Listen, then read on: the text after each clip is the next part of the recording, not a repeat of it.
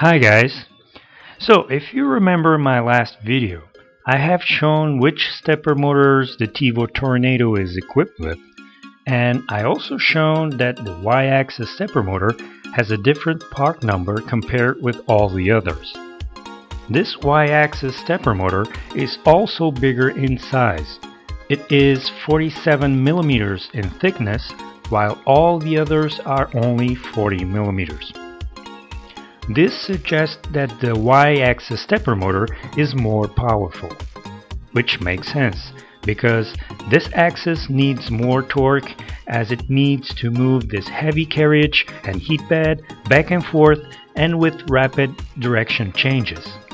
And if it's more powerful, then it also needs more current. During the tests I've been doing to the Tornado, I have found some layer shifting from time to time, and always in the Y direction.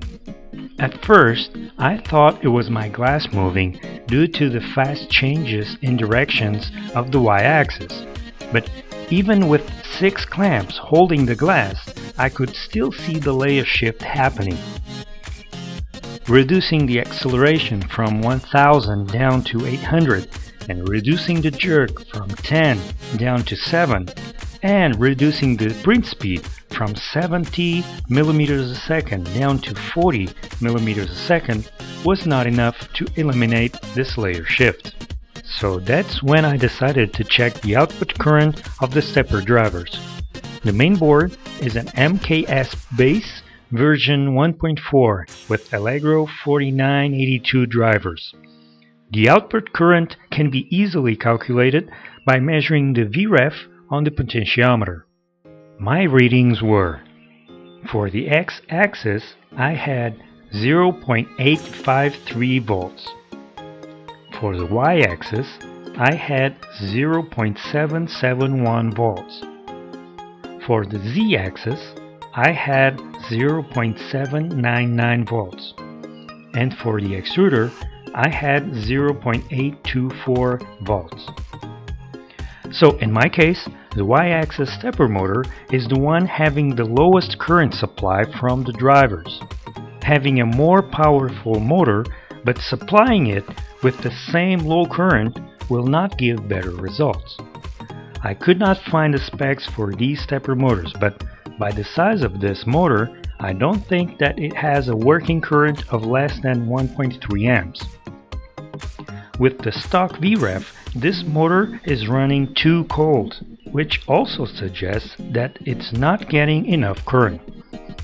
Therefore, I adjusted the Vref for 1 volt, which translates to an output current of 1.25 amps. The tests done afterwards shows that the motor still works in a safe temperature zone. In my opinion, it still runs cold. After a big and long print, the stepper motor did not reach 35 degrees, and in this big print, I can no longer see layer shifts. Some might say that it was due to the glass on the heat bed, which increased the overall carriage weight and therefore caused the stress on the Y-axis. However, it came to my attention that more users also had experienced layer shift issues and didn't use glass on the heat bed. It's clear to me that in my case the Y stepper motor was working and probably still is below the ideal working current. By adjusting the Vref, I'm pushing the current closer to its ideal working current, and therefore the printer will work better. That's it guys, thanks for watching, bye!